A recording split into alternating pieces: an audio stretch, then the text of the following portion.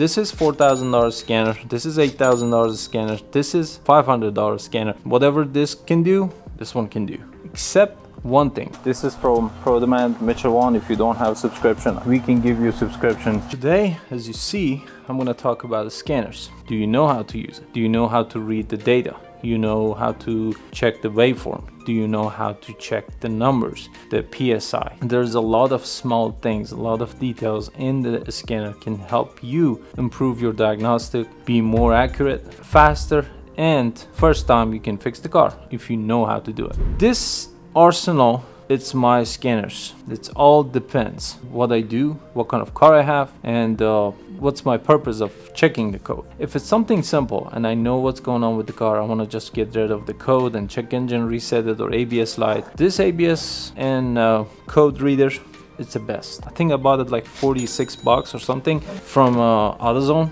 and it works great. It does ABS and it does engine code. It pulls codes from ABS too, and you can reset it. It works great. If you work on specifically on Toyotas, Lexus, and you want to have best scanner, you don't need to buy a scanner. Go buy a Techstream. You need to buy this cable from Amazon. I bought it 56 bucks, and they give you software. Most of the time they come like through the TeamView and install it for you. You need to have a laptop Windows 11 or 10 Windows. They come and install it, and it works great. You can program, you can code, you can do the diagnostic, you can read all the data. There's a lot of stuff. You can change options in your car. For example, if you put your Toyota on drive and the door locks, you don't like it, you can change it, change the setting. Or the window automatic goes down, you don't like it, you can change the setting. That's it. Same thing with this launch. If you wanna do this, basically it does the same thing. Launch, especially this scanner, is specifically for Toyotas. This is one of our sponsors. They sent this for free. I didn't get a chance to check it out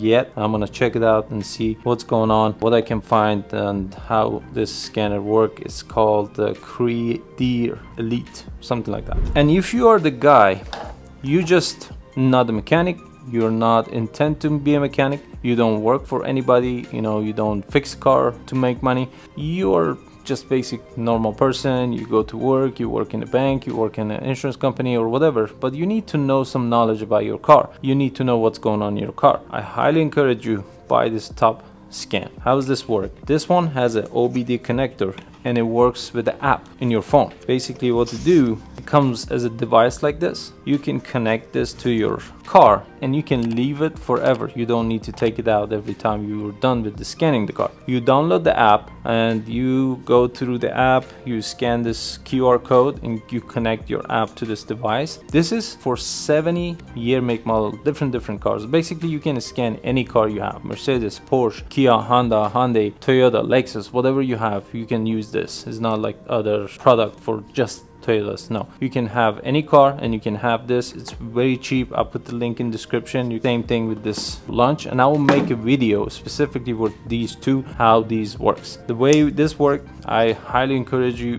to buy it if you are the regular person and you need to know your car. You can pull the code, you can know the data about your car. You know if the maintenance light is on or some light is on, you don't know what's going on, or your check engine is on and you want to save money. You can pull this code with your phone and you can scan it all the time while you're driving, while you park the car. You don't need to take it out. This is great. Let's go for a little bit advanced scanners. I bought this Autel a few months ago. This Autel Maxis Com MK808S. Okay, I bought this from Amazon, and it comes around like 480, 520, something like that. I don't remember, and it's great. It's far better than these. At least you can pull a lot of data, you can calibrate, you can do a lot of linear offset, you can check the airbag, you can check all the control modules in the car. This is $4,000 scanner, this is $8,000 scanner, this is $500 scanner. Whatever this can do, this one can do, except one thing, and that's very important things, and that's scope. If you don't know what scope is, let me clarify it. Let me make it so simple to understand. You go to hospital, you have a heart problem, you have some problems, you can't breathe, something happened to you, you go and they check your heartbeat. Okay, so you see the waveform in the computer, check your heartbeat. Same thing, these two can this one cannot. None of these scanners are able to do scope, and I highly encourage you, if you work on cars, learn how to use scope. The good thing about these two has a scope. This JB box or VCMI, it's for this one, it's wireless. You need to connect this to your car, and from this to this is wireless. Same thing this one has, the Snap one has. But the good thing about the Snap one that I really liked, the wires for scope connected directly to the scanner. But unfortunately for Autel, connect to this box, and if you need to connect this to the car in the same time to check any data from your car, the distance, you know, like the wire for like an OBD connector, I think is like 6 feet or 8 feet. You cannot take it all around the car, because sometimes you need to go underneath the car to check some, for example, fuel pump module or whatever. It's far from the OBD connector. That's the downside of these, but it has a lot of good things. It has a lot of pro things that Snap-on doesn't have. The first thing is price. This is totally a ripoff. This is totally a ripoff, and I didn't need to buy it. I had to buy it. I paid $8,000 for this. It come up like $12,000 or $13,000 or $15,000 with the interest and stuff, ridiculous amount of interest. But this one, I bought it from jbtools.com, and I bought it financed, low interest rate, and I'm happy with it, and it works great. It comes with the box, it comes with a bunch of connectors, it comes with a bunch of tools that you can use for a scope, for wiring diagram checking, for connector checking and stuff, and I can make a video if you like to know anything about it. But today I want to show you how the scope work, how we can use and utilize the tools that we have for diagnostic. I have a Chevy Suburban outside in the shop. I'm going to go out and check the data line. We don't have a communication between the computer to the fuel pump module.